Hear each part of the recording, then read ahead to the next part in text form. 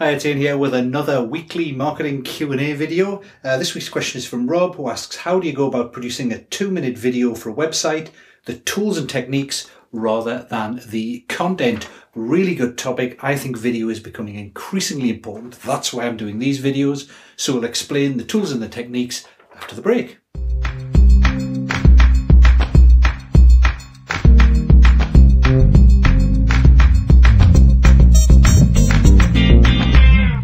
Hi, welcome back. Let's get down to it. So as I said, video is becoming increasingly important. As you know, my main tool for nurturing relationships, building links with potential clients is through email marketing, but video gets you that bit extra. It's a lot more work, so I only really do one a week, but it gets across your personality. People get to see you, they hear you.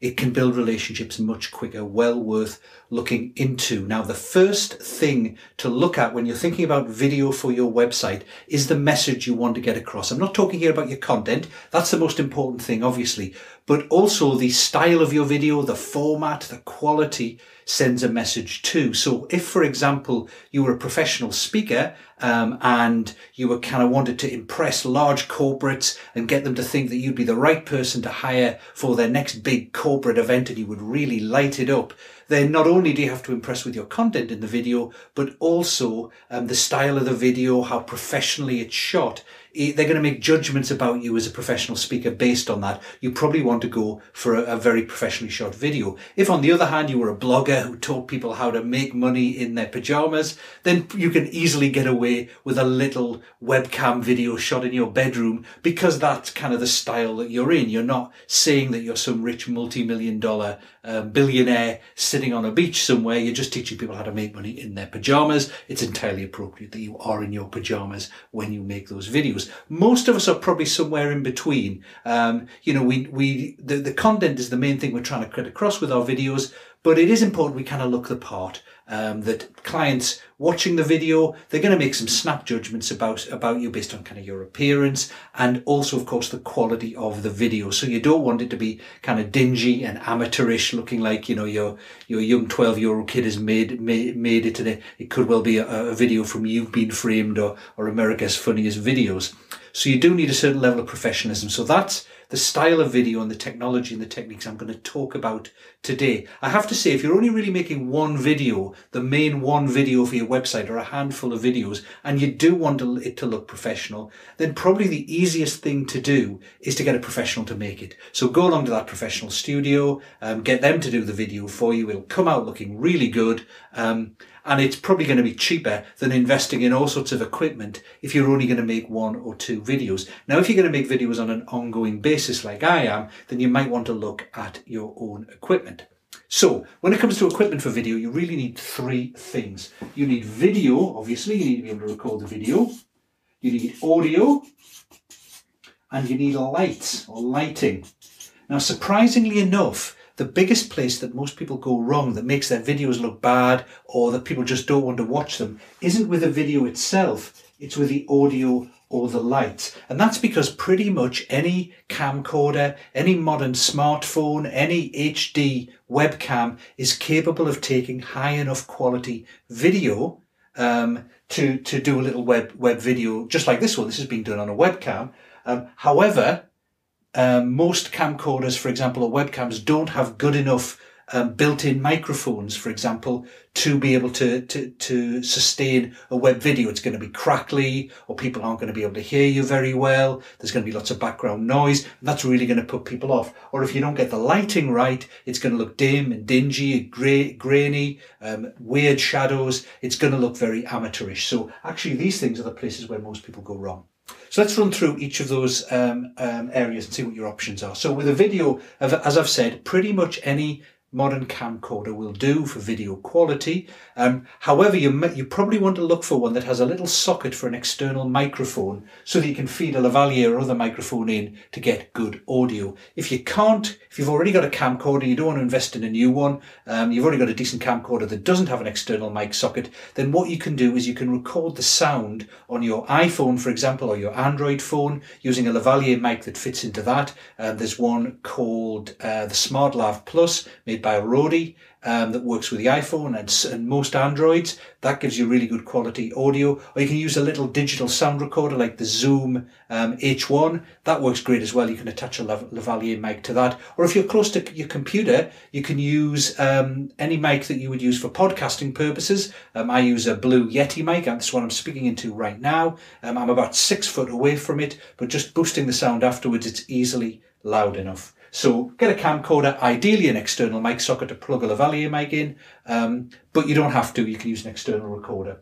You can absolutely use an iPhone or any kind of modern smartphone. The video quality on about the iPhone 5 onwards is easily good enough for fairly short range videos. Obviously, you're not going to make a giant movie out of it, although some people have used iPhones for movies. But at short range, or especially a little close-up video only a couple of feet away for a head and shoulders shot, it's easily good enough. If you're only a couple of feet away as well, the internal mics on the iPhones and things and on a camcorder, a webcam, are going to be good enough actually. It's only when you're a bit further away, about 6 foot or further away, that you need to use those external mics. So an iPhone or smartphone is fine, as is a high quality webcam, an HD webcam. So I'm using right now the Logitech C920 webcam. That's the webcam of choice for people who make videos for the web. It's very good, high quality. It's about £100, I think. It's been around for a couple of years, works really well, has half decent microphones, but usually I plug into my podcasting mic, as I've said, but it does really good video just like this.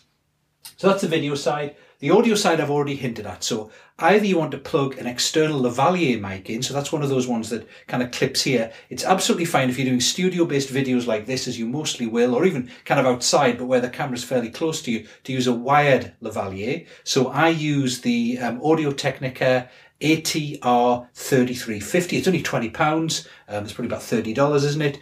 Easily good enough quality for this sort of work. There are plenty of other higher quality options you can go for as well, but I just use that one. Or, as I said, if you don't have an external mic socket, you can use something like a Zoom H1 or your iPhone, put it in your pocket with a little lavalier running up here. The other alternative is to use a boom mic. Now, a boom mic's pretty good because it's an easier setup than kind of wiring yourself up with a lavalier. So I'll often use a boom mic if I'm just a few feet away from a camera. The Rode video mic is a great one for that. It's probably about £100, I think, for that, or a bit less. And you can just plug that in the back of your camcorder and that will work. If you begin to get further than about 10 feet away, it becomes a bit echoey because obviously it's pointing at you, but it's picking up the surrounding sound as well. You find lavalier mics are a bit hissier, but they're only picking up the sound from around here. So that's audio. Yeah, podcasting mic, as I've said, I use the Yeti, the Blue Yeti mic. Any decent quality podcasting mic is probably good enough if you're only a few feet away from the sound.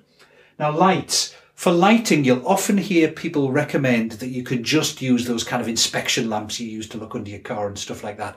I tried that. I've got a bunch downstairs that I never use because an inspection lamp, it's a halogen lamp and the temperature of the light is not the same as natural daylight. So it tends to make anything look kind of, any white colours look kind of yellowy. So the surrounding whites, the whites on a flip chart, my face, for example, all goes a bit yellowy under that light. So it tends not to work very well. You're better off going for proper video light. So what you want to be looking for on eBay or Amazon or any decent shop there, you'd probably be paying about between £100 and £200 or $100, $200, and you want to get a video softbox kit. Usually they come in threes, so you've got two big ones and one on a kind of extended stand. So often you have two pointing at you and one kind of pointing, at the sides and one pointing straight at your face. When you're doing stuff like this, where you're on a flip chart, one of the things with lighting, either a flip chart or a whiteboard, etc., is you have to be wary of pointing the light straight at you because you tend to get a bit of glare coming back. We're probably still getting a bit of glare off this shiny bit of the board here right now, but it's not bad at all. And that's because I've taken my softbox lights and I've bounced them off the ceiling. And because this room is painted white deliberately, a matte white, then it reflects the light around and everything lights up. I don't need to point the light straight at me. If you're the place where you're videoing is a different colour, you might need to point the light straight at you, in which case doing certainly a whiteboard video will be difficult. You'll get hot spots where the lights are reflecting. Flip chart's a bit better. Or you might just want to stand there against a kind of neutral background, etc., without a whiteboard or flip chart and do something.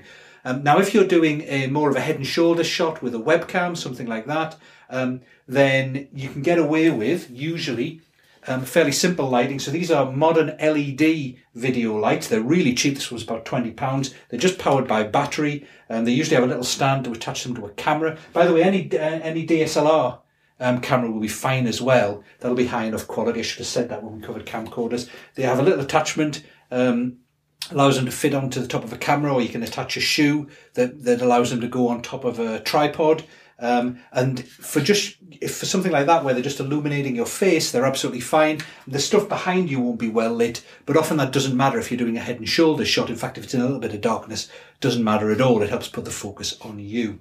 So those are the lights. Important to get decent lights. If the lighting looks grainy, funny shadows, etc., that's really the sign of quite an amateurish video. May well put people off. Finally, post-production software. So what do you do for post-production? So for software, you need three things again. So I'm just writing down post-production. First thing you need is editing software. Undoubtedly, you will make mistakes. Bare minimum, you'll have to cut off the top and tail of your video, even if you do it all in one continuous cut. You can edit with stuff like Windows Movie Maker or iMovie for free on the Mac or the PC. They're usually fine. What works a little bit better, a bit easier to use, I find, and have more features are either Camtasia Studio on the PC or ScreenFlow on the Mac. Now, both of those tools are designed to capture your screen. So when you're doing something on the screen, they'll capture what's on the screen, but they also have editing tools. So you can import movie files from your camcorder, from the webcam, from your iPhone, and edit them. And you can put in fancy transitions, you can overlay things, etc. So I usually recommend for most people either ScreenFlow or Camtasia Studio, because not only does it let you capture what's going on the screen if you're doing a presentation, for example, or demonstrating something on the screen, it's also got pretty nifty editing and good export capabilities to produce MP4 files and compress them and stuff like that. Those bits of software also allow you to do effects. So that would be, for example, transitions between scenes, zooming in, zooming out, jump cuts. A jump cut is where you just go zoomed in or out or move left or right without actually the slow kind of movement. You just do it immediately. Jump cuts are great for covering when you fluff your lines. You just kind of restart at the point before you fluffed it, and you do a cut between the two. And because you've jumped from a close-up to a long shot or vice versa, no one can tell anything's actually changed. The other thing you might want to do for effects is get a little intro or an outro like I have for this video. I just get those for $5 on Fiverr. They're really simple to make. You specify what you want, you give them your logo, and they just produce some kind of stinger or intro. If you just Google video intros on Fiverr, you can usually get them for $5 or $10, gets you an HD version. Certainly mine came from Fiverr. Finally, you may well need to do audio corrections. So what I mean by that is, if, like me, you're recording from a podcasting mic that's a little distance away, you'll have to increase the volume, and that might introduce some noise into it. Or if you've got a lavalier mic, often a lavalier mic has a little bit of hiss. There are all sorts of tools you can do to use to kind of manually try and do that. These days, I just feed everything into something called Auphonic, AUPHONIC.com. It's a free tool. I think it was developed by the Swiss government. It's kind of like an artificially intelligent sound mixing booth. Does it all for you. You just say reduce noise, equalize the volume across the whole thing, and you upload your audio, and it just does it for you and outputs the file. You can do 2 hours of audio for free every month. It's really great for noise reduction, reducing a hiss, for example, or if you've got two people speaking and one happens to be louder than the other, you put it through, it equalizes the volume level so it all comes out the same. So Auphonic.com is really good. That's basically about it. I've given you a whole bunch of information. I will overlay the names of those tools and brands and things on the video so you can kind of read them off and pause them. But I hope that's going to be really useful for you. It is pretty easy these days to produce videos just like this. They can have quite a big impact, help you to build a relationship. As I say, if you're only going to do one or two and you want to make them look really professional, go with a professional. Go to their studio, pay someone who knows what they're doing the money to make a really good video for you. But if you're going to be doing little casual videos like this on an ongoing basis, either head and shoulder stuff, blogging type kind of to camera, or you're going to do a bit further away, like on a flip chart, or you standing outside or in front of a neutral background or whatever, or sitting at a desk, then they're easy to do with minimal equipment, either the camcorder you've got, with a microphone of some sort, a decent, HD webcam, cost you £100, $100, or your smartphone. All capable of working, but make sure you get the audio and the lighting right. That's really the key. That's it. Cheers.